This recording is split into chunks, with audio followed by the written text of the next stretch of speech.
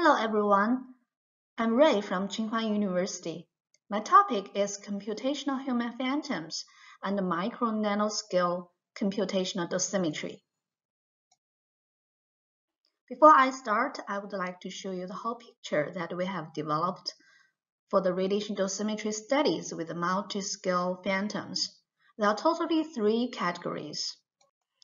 In the first category, we have the whole body phantoms, which enabled us to calculate the effective dose. In the second category, we have the detailed organ models, which enabled us to not only to obtain the average organ dose, but also the dose distribution inside the organs. In the third category, we have the atomic DNA models, which enabled us to study the radiation damage to DNA. Firstly, I will talk about the development of the Chinese reference phantom library, including the whole body phantoms, organ models, and the DNA model. And then I will talk about the multi-scale computational dosimetry. One new progress is the RBE calculation with multi-scale computational dosimetry. Our laboratory has developed the Chinese reference mathematical phantoms, reference voxel phantoms, and mesh-type adult phantoms. In addition, we developed the Chinese adult phantom library with different height and weight. In recent years, we developed the mesh-type Chinese reference pediatric phantom series. For some radiosensitive organs, they have very complex structures. We have developed the detailed organ models for these organs, including the detailed breast model, detailed eye model, detailed skeleton model, and detailed respiratory tract model. For the DNA model, in the past, the DNA volume model is widely used. We developed the atomic DNA model, and it includes several orders of DNA structures. Now let's move to the multi-scale computational dosimetry. For the macro-scale computational dosimetry, we have applied the phantoms in external dosimetry. For example, we have calculated the dose conversion coefficients using the Chinese reference phantoms for the environmental radiation sources. We also used the phantom library to perform the physical dosimetric reconstruction of accidental exposure from radiological source. Another application is in medical physics. We have calculated the dose conversion coefficients for CT scanning and also developed a software for the dose estimation for CT and the different irradiation conditions. We also calculated the dose conversion coefficients for X-ray radiography with Chinese reference phantoms. These are the dose estimation for mammography with the detailed breast model, and this data will be adopted by the revised national standard. Now let's move to the microscale computational dosimetry. We studied the radon progeny caused dose with the respiratory tract model. Here we found a very non-uniform energy distribution in respiratory tract. For example, the maximum voxel dose could be 30 times higher than the average dose.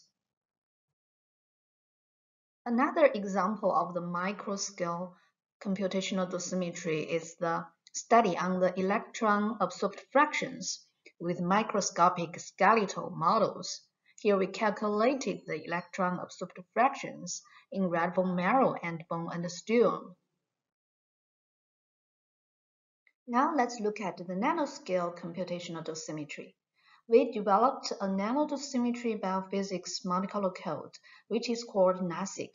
In this code, the whole interaction processes of radiation in organisms can be simulated.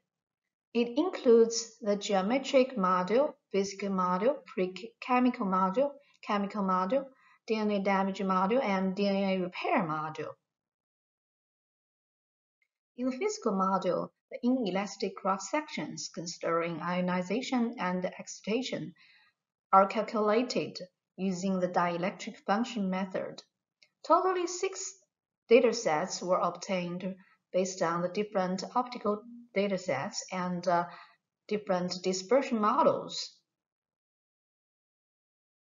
In the pre-chemical module, the dissociation process and the thermalization processes are simulated to calculate the primary yield and distribution of free radial species.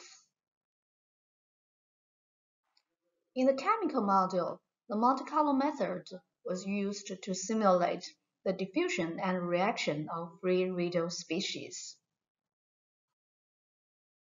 In the DNA damage module, the direct DNA strand break and indirect DNA strand break are considered, and the interaction between DNA and radicals is simulated to obtain the DNA damage distribution. With this nested code, we were able to perform the study on the comparison of direct DNA strand breaks with different DNA models. And this is another study on the comparison of direct DNA strand breaks with different inelastic cross-sections. We also studied the radiation sensitization effect of gold nanoparticles. The physical enhancement effect and biological enhancement effects were estimated by setting different distribution of gold nanoparticles and X-ray energy.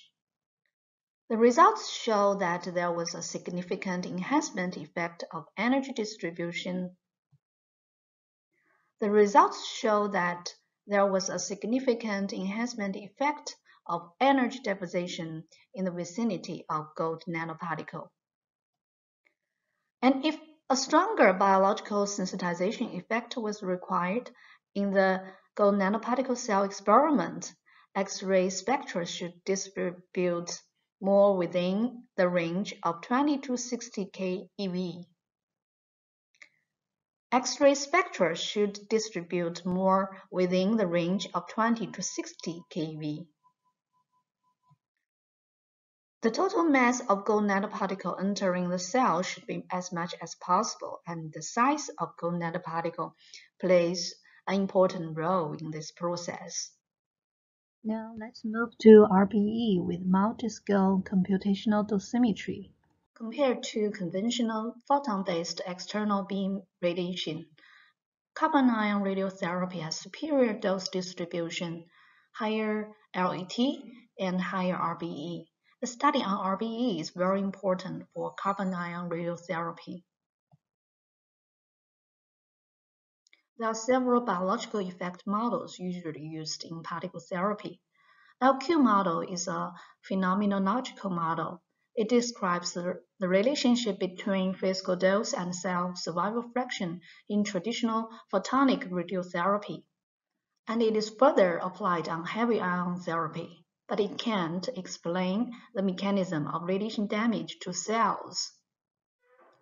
Microdosimetric kinetic model is based on dynamic process of radiation damage and repair, but the beta value is constant in MKM, which does not agree with the experimental results. Local effect model is based on the radial dose distribution of heavy ions and the nucleus geometry. The RBE calculated with LEM is inaccurate at some dose levels. The last model is cell survival model based on DNA double-strand break and repair developed by our group, but it has not been fully verified. Actually, RBE can be calculated at macro, micro, and nano scales. We have not seen one study on comparison of 3-scale RBE models and the same irradiation condition. This study aims to calculate RBE using the dosimetry method at 3 different scales for the same case. The crane phantom is used. Particles flying through some voxels that representing different regions were recorded as the secondary particle source. Conduct such study would not only facilitate the RBE-weighted dose analysis, but also improve the RBE model development. A key difficulty to conduct this study is the requirement of biological models from macroscale to nanoscale. What's more, Monte Carlo simulation of particle transportation and interaction at different spatial scales is also necessary. In this study, RBE have been calculated using the dosimetry method at 3 different scales. For microscale study, LETD is calculated with Gen 4. LQ model is used for RBE calculation. For microscale study, specific energy, Z, is calculated with Gen 4. MKM is used for RBE calculation. For nanoscale study, double-strand break yield is calculated with NASIC. Cell survival model based on DNA double-strand break is used for RBE calculation. The calculation process and the physical quantities used are shown in this table. In order to calculate the macroscale RBE, LQ model is used. The dose and LETD of each voxel are obtained through Gen 4 simulation. And then the function of alpha and beta on LETD is fitted with the cell experimental data. In order to calculate the microscale RBE, MKM is used. As has mentioned before, the particle information recorded in the phantom simulation is used as the secondary source. Microdosimetry simulation is performed to get microdosimetry spectra, and Z1D star is obtained based on the equation 1. Here, Z1D star represents saturation-corrected dose mean specific energy of the domain delivered in a single event. And then we can calculate the microscale RBE from Z1D star. For nanometer scale RBE calculation, the cell survival model based on DNA double-strand break is used, and this model is shown in equation 1. The parameters alpha and beta are obtained by Taylor expansion of equation 1. As has mentioned before, the particle information recorded in the phantom simulation is used as the secondary source, and it is imported into NASIC. NASIC is a nanoscale biophysical Monte Carlo simulation program. With NASIC simulation, DSB yield is obtained, and the alpha and beta of carbon ion could be calculated with the model parameters fitted according to the cell experimental data. And then RBE at nanoscale can be calculated directly. Now let's look at the results. First, let's look at the alpha and beta values at different depths obtained with the dosimetry methods of the 3 scales. The alpha values of 3 scales are close from the plateau to peak region, while there is a large discrepancy of beta value for the 3 scale methods. For microscale study, the beta value is constant for MKM, while the beta values for macro and nanoscale methods vary with the depth, which agree better with the cell experimental results. Therefore, a future direction of RBE model development would be accurate beta value calculation, which is more important in high dose level, while the beta term plays a more important role in RBE estimation. Based on the calculated alpha and beta values, the RBE depth curves using the three scale methods are shown in this figure. Under a common condition with endpoint of HSG cell survival and cell survival fraction equals 0.1, the macroscale RBE is higher than microscale RBE and lower than nanoscale RBE in plateau region. In peak region, the macroscale RBE is close to the microscale RBE, and both are lower than nanoscale RBE. Since the three RBE calculation methods are applied or promising to be applied in clinic, this result would provide some reference for RBE-weighted dose comparison among the cases using different RBE models.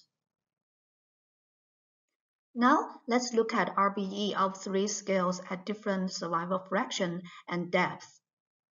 At high dose level, for example, survival fraction equals to 0.01.